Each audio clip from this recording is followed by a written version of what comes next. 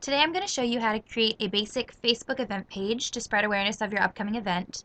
And I'm going to use the example of a silent night out with Delmarva Public Radio, which is an upcoming fundraising event that is a silent auction in Easton. So just to get started, go to your administrative page and click on the Events tab. Sometimes it takes a second to load. Obviously, I've already created the event, but if you go up to past events, this is what it would normally look like, is everything you've done in the past. So go to the top right-hand corner and click Create Event. Now this is where you're going to fill out all your information. Now I've pasted in the name. Try to have something catchy. You don't want anything that doesn't relate to your theme. So we're having ours in December, which is holiday themed, and it's a silent night out because it's a silent auction. In the Details tab, make sure you have the location, the time, any ticket information, and any location or directions information. You're going to fill that out later, but it's always great to have that just in case.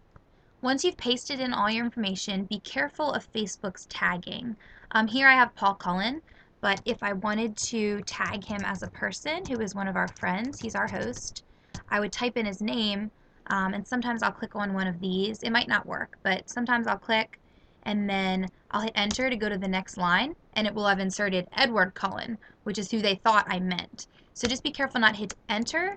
Be careful that you just hit space maybe after every line to avoid that problem. Next, move on to the where, which is location. It's automatically inserted Delmarva Public Radio, which is the host, but that is not actually where the event is going to take place. So I'm just going to quickly type in the Avalon Theater, and because they have a Facebook page, they're already listed in Easton, Maryland, I'll just insert them. Tickets, it has to be a website address. We only are going to have people call for tickets, but I can't insert a phone number because Facebook won't let you. So just put your website address. Now once I've pasted that in, next will be the when, which is a little small calendar. We'll have a drop down. We're just going to go to December 8th, Sunday, which is the date of the auction. And for time, we're going to start by putting 3:30, which is when it starts, but you'll notice there's two options. And the trick is that Facebook goes by military time. If I were to put 3:30, which is what I want to put, it would be 3:30 a.m. to Facebook. So we're going to put 15:30, and then the end time is going to be 7:30. What's nice is you can type in 7:30 and it'll give you both options just in case it knows that you're not running off of military time. Finally, there's the add targeting at the bottom. You can directly target to gender, relationship, educational status. You can specify who you want your event to go to, but for us, we want it to go to everyone, so we're just going to say no one. And we're going to create. And this might take a second as well. So while you're waiting for it to load, you can think of all the pictures that you'd want to add. So here it is. You can see more. There's all the information that we put in. It tells the date, the time. The Get Tickets will link to the website that you put, which it does show. But we want to add our event photo. So we're going to upload a photo from my files. If you click up at the top.